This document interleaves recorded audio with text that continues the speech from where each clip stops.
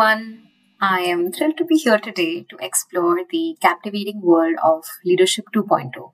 And this one's from a very unique vantage point, a lens of a senior product manager. Buckle up as we navigate the intricacies of product development and team leadership in this ever evolving tech landscape.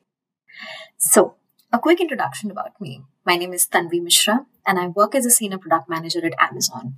I've been working with Amazon for over almost 7 years, and I have worked on a range of different products from Amazon launches in Netherlands, Sweden, and Poland, and now working with Amazon Freight. So, what does exactly a product manager do, or how do they drive success? I think it's a combination of a couple of key responsibilities. Number one being strategy. Product managers are the architects of strategic initiatives. They steer the product towards alignment with business goals.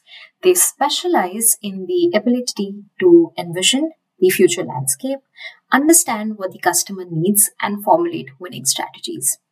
The second one is vision. The product leader acts as the torchbearer of the product's long-term vision. This entails not only foreseeing industry trends, but also inspiring teams to innovate and constantly create products that stand the test of time. Roadmap planning is the third one. Crafting a roadmap is the key to charting a course through uncharted waters. Product managers create a strategic plan or roadmap for the development of evolution of products over time. This roadmap outlines enhancements, milestones, and that all of these steps are being done by the product team to aim and achieve the key metrics of any product development. Stakeholder management is the fourth and the key important part of actually delivering any kind of product. Successful product leaders recognize that any product success is a result of actually successful partnerships with diverse stakeholders. Effective communication, collaboration, and negotiation skills are vital to navigate this intricate web of relationships.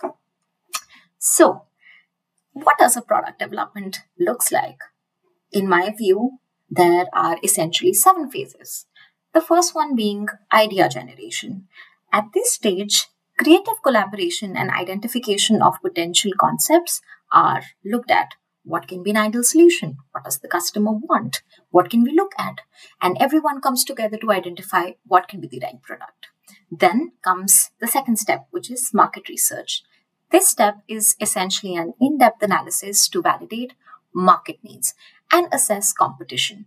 This is identifying different customer touch points. What are the pain points? What does a customer lack in the current experience that can be potentially implemented by the product team? The third one is conceptualization.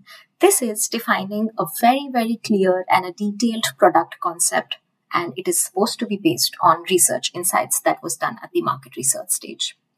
Here, you define minute and smaller parts of the product. For example, a product needs to be red in color because the preference of the customers was supposedly in the red and the orange phase.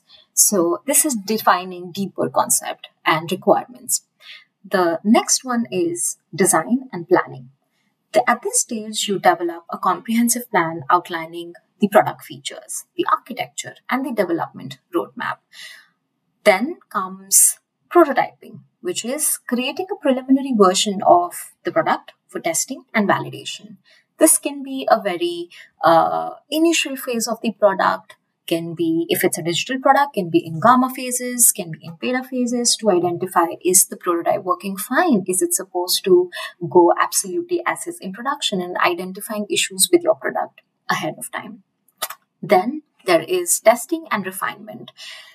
Via the product and the prototype testing, you go back, identify, test the multiple facets that you've designed, do rigorous evaluation, identify processes to feed in the user feedback incorporation, and then from a forward-looking roadmap, you refine the product.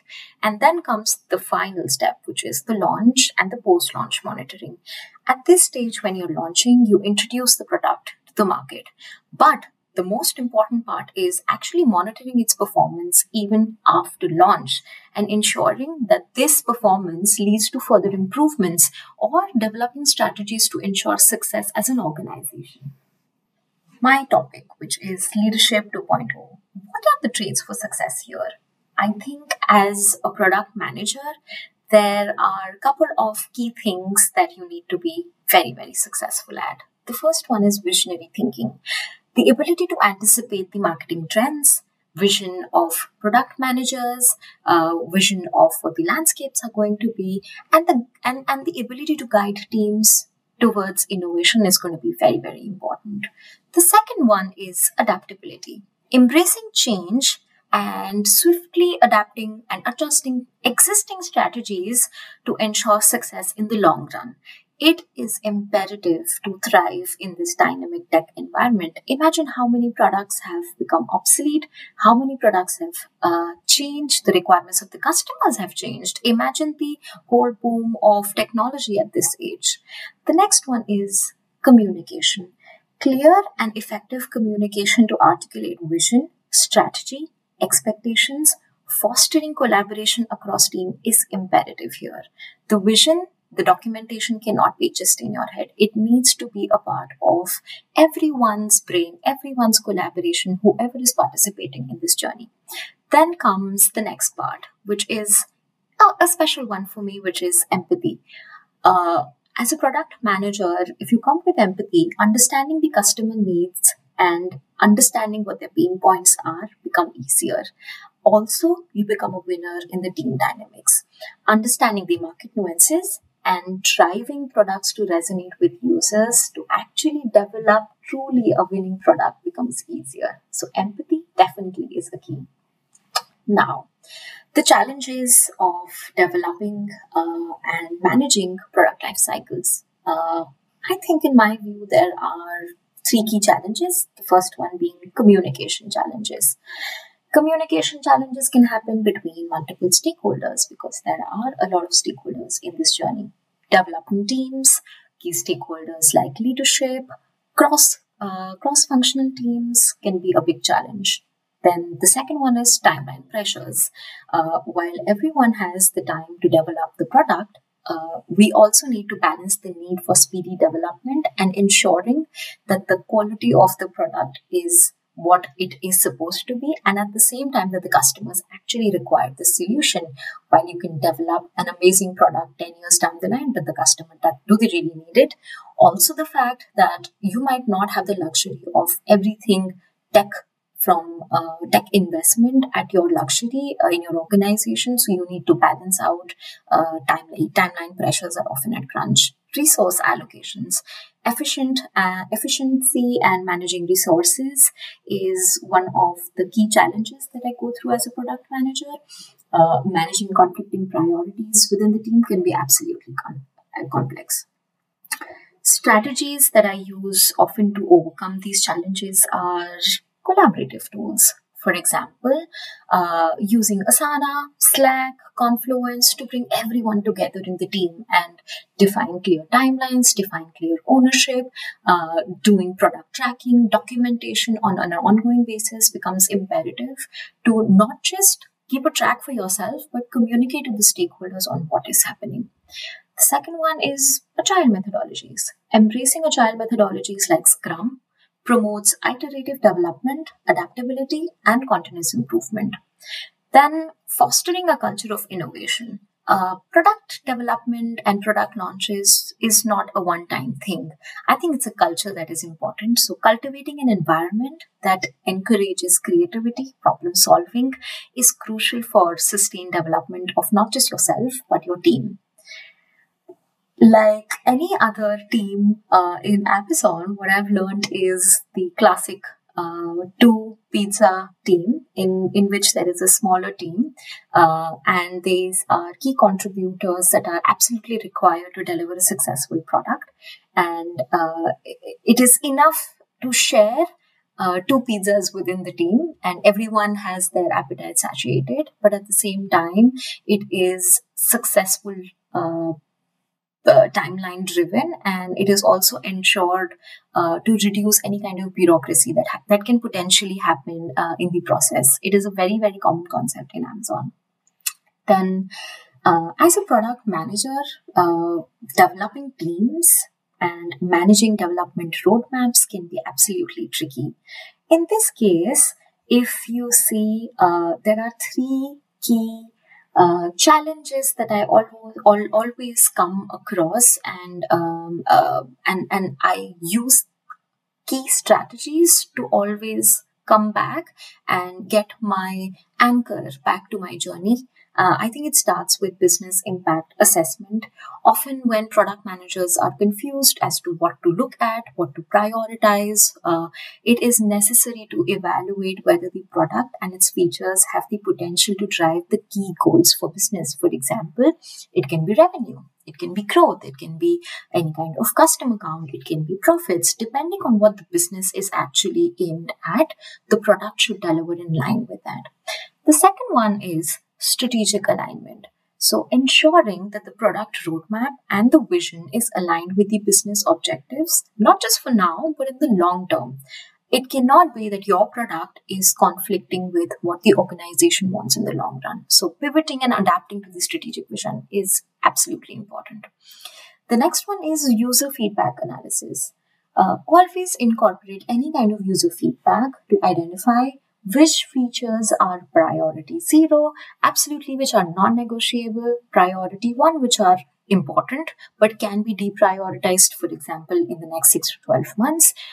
This is imperative to balance any kind of resource utilization and at the same time ensuring maximum success. If I tell you, Amazon works on a very customer-centric approach, and we often prioritize features, for example, which enhances user experience over a lot of times just driving profitability, for example. This helps us always go back and pivot our approach whenever required and whenever there is a conflicting view on product development.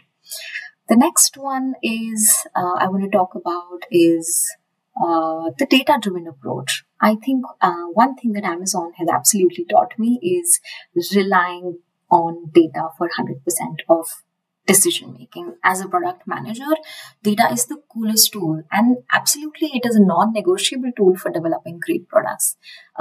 As a product manager, I and for that matter everyone uses and measures success through key metrics which are absolutely business relevant. For example, user engagement, tracking any kind of interactions that the users have had with your product, such as time spent on the app or features that were absolutely used, or click-through rate to gauge is the product actually relevant to the end customer. The second one can be conversion rates, for example.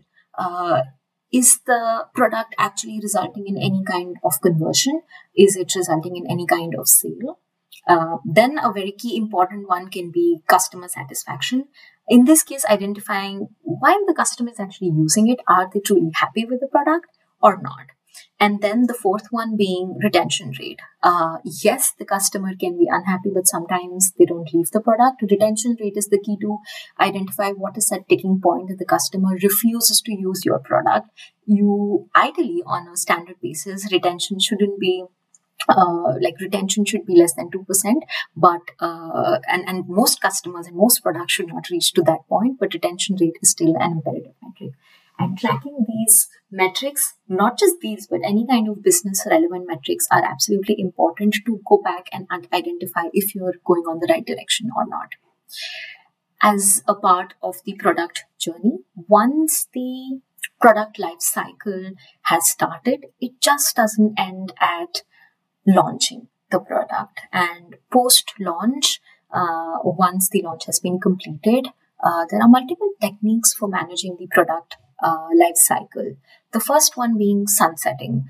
It is almost like strategically retiring products that are no longer relevant or aligned with the marketing trends or even organizational goals. For example, Amazon actually discontinued Kindle Voyage, which was an e-reader, in response to changing customer preferences and advancement in the Kindle technology.